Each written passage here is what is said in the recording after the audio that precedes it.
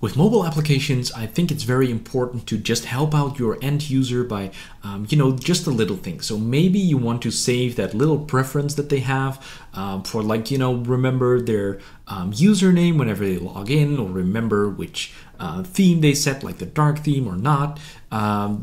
Just save those little things and let them do that in their application, so it will be more personalized and look and behave the way they want.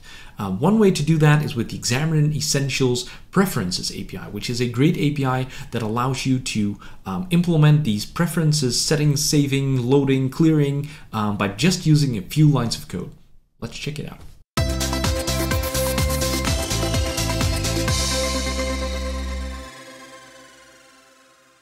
Okay, so here we are in our file new Xamarin.Forms application. This is the default template that you will get whenever you do this on Visual Studio for Mac 2019 or Visual Studio for Mac on Windows.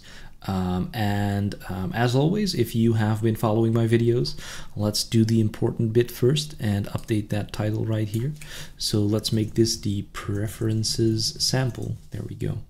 And save that, and hot reload makes sure that I will see the latest state whenever you're running this and just editing XAML, so that is very cool. But we're here to actually implement like the preferences. So let's get all of these labels here out of the way and add an entry box. And I'm going to give this an X name so we can reference it from our code behind. Of course, this all works with data binding as well. And let's just name this random label, and we'll use it at that. Let's give it a little bit of a margin so it will looks nice. Let's do 20. There we go. So we have this little entry here, and you know what? Let's also add a switch so we can see the same thing with like random switch. There we go, and boom, we have a switch. Let's also give that a margin so that it looks a little bit nicer as well, as far as a sample application should look nice. Okay, so there we go, switch, a little bit of an entry here. So we got this going for us. We got the UI basically ready.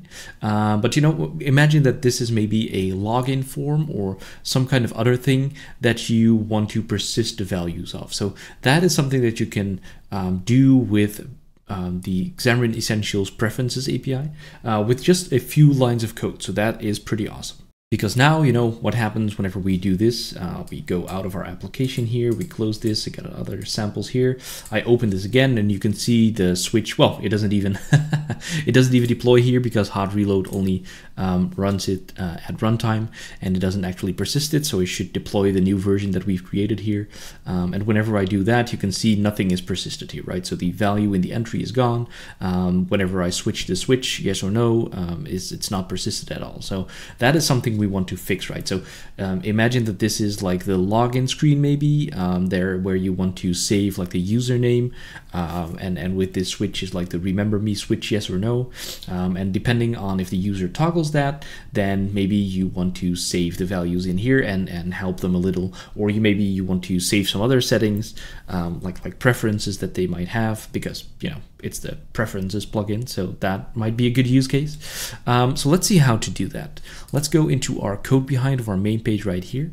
Of course, I'm showing this in iOS, but this also works on Android, UWP, maybe some others as well. Go check it out in the documentation. No further setup is required. I have the Xamarin Essentials NuGet already installed here in this project, because that happens when you use the default template. It's already installed for you, ready to use. So what I can do now is just go in here at the using Xamarin Essentials, and from there we should be able to access the preferences and here you can see the methods that are in here. So the clear, you can just clear out all the preferences.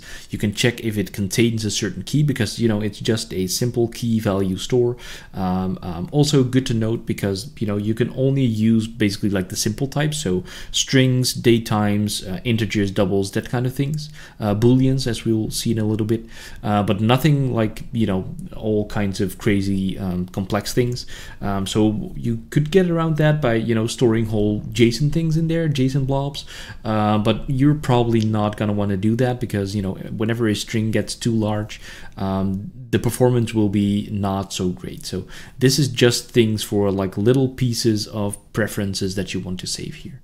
What else do we have? Like the get, so you can get a preference from the store. You can remove a certain item and not just clear out the whole store, or you can set a certain value. So let's have a look at a couple of these. Actually, I'm going to go back to my main page a little bit and add a button just so I can trigger the saving and that kind of things of the preferences here. So I don't need a name for this. I do need a text, and let's call it save preferences. Whoops. Let's make that a little bit nicer so it knows how to do that, and maybe you know, clear, so just so we can see that we can clear all the things. So we got those set up. Let's add a clicked handler for both of these, and another one here, clicked, another new handler. There we go. So this should do something now. So let's work with the save preferences first, and what we're going to do is do into the preferences, and we're going to set a value actually, and we're going to do a key. So this will be like the random text here. So that's our key. That's the thing that we can reference this value by. And here you see a lot of overrides for like all the different values that are supported. So this is a Boolean, this is a datetime, a double, a float, an integer, a long, etc., etc. So you can also see this shared name showing up. All the methods in here have this shared name that you can also use, which basically allows you to create separate containers for different stores. There is an important note in the documentation about that. You should use this whenever you want to share maybe these preferences with your watchOS app or your Android Watch app. So go check it out if that is something that you need. You should go to the documentation that's linked in the video description, but that is something that you should look into. That's not going to be covered in this video. I'm just going to use the simple version. So, and what we want to do here is the random label dot text. So here, this is the way how we save the text.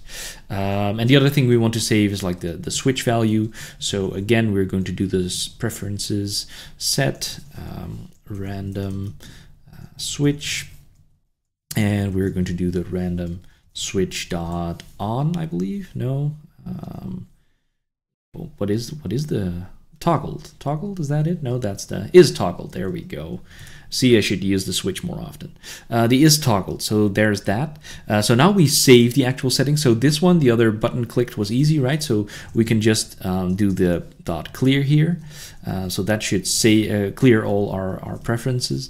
Again, you can see like the override for if you want to use that other container. So the shared name is one of the overrides. So if you're using that, make sure to do that as well, that you're not clearing out the wrong store. That would be not great. And whenever this page comes up, we are going to do like the other way around, right? So we are going to set the random text, random label dot text to preferences dot get. And the get has a nice way of getting this. So you can do the key. So I'm doing magic strings here. You probably don't want to do that. You can use like a static string or a const string or whatever. Or you can do like name off whenever you're using this in a property value. But for the sake of this sample, I'm just going to do this with a magic string because, you know, who doesn't love a little bit of magic from time to time? And you can also specify like a default value. So whenever something is not found in the store, you can specify a default value that you still want to get back. So that's a nice way of setting like your preferences default values. So if we go think back to the case of like whenever you have a login screen and you want to maybe remember that person's login credentials, you can say, okay, I want to get this Boolean value if the remember me is true or not. And it's by default false because, you know, we don't have any data. So the default value will be false. So that's pretty cool. In this case, I just want to back the string empty. And for our random switch, it's the same thing. Is toggled is going to be preferences get random switch, And so here we actually have that exact case where we just specify false. So whenever it has this key, it will return the value that's in there, or else it will return the default value. So that's pretty cool. So let me stop and rerun this again, because these changes have not been deployed yet. So let's do that right now. It should come up pretty soon. And whenever I now start to enter something here, something random, like, you know, do you want to subscribe to my awesome channel? You know, just something random. Did you do it yet? That might be a better question. And then with this switch, you can say, yes, I did it. And then whenever we save preferences, that's the really cool part about this. So this app was deployed right now, so I can just kill it here and restart it from here directly. And whenever I go back, you can see that these preferences are persisted. So I didn't do anything. I just loaded them here from the constructor of my page. So this could be, you know, something whenever you go to the settings page of your application, and it will just show you these settings from right here. So that is pretty awesome. Now, whenever you want to clear these preferences, I'm just going to press the clear here, and I'm going to kill it again and go back here. And we should see that the default values are coming up. So that's the string.empty and the false for my switch. So that is how, with a few lines of code, you can implement like this really cool preferences system, which is really great. And that's how you can go about saving, clearing, saving some more, removing just one key, do all the things. So this is usable with data binding, as I already mentioned, or from the code behind, like I did in our sample application. But you know, this just uses the native APIs that are behind this on iOS, Android, UWP, maybe some other platform. Go check it out. macOS is supported nowadays in Essentials as well, so that's pretty cool.